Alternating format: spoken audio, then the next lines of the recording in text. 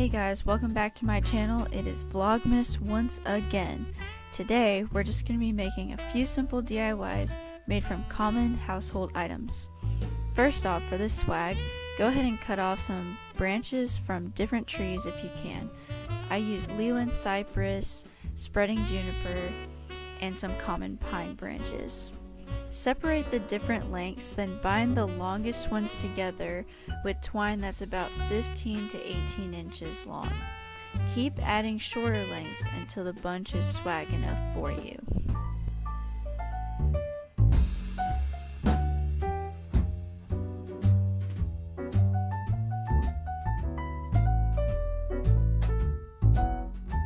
For the bow, I used a store-bought one I found in the attic, but actual ribbon might look better.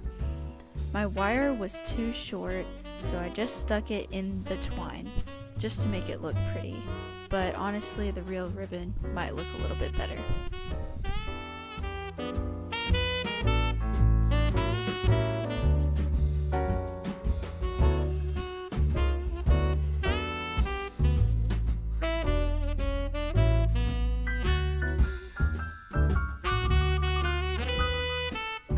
For our next DIY, we're going to make a candle.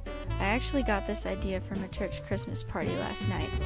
All you need is an aluminum can, tall candle, moss, and pebbles.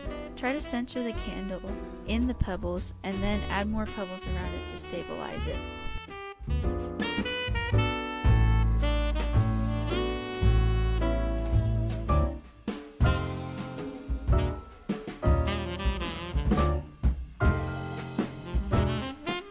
Then add the moss.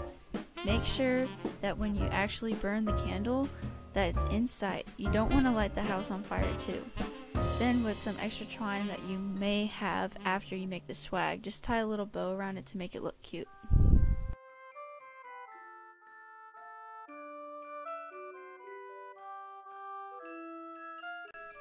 For our last DIY, we're just going to be making what I call a moss cup. Go outside and find some moss and make sure that you collect the dirt about 2 inches underneath it. In a little cookie tin, make sure it's metal, put some rocks at the bottom, and then add some dirt and maybe some pine needles.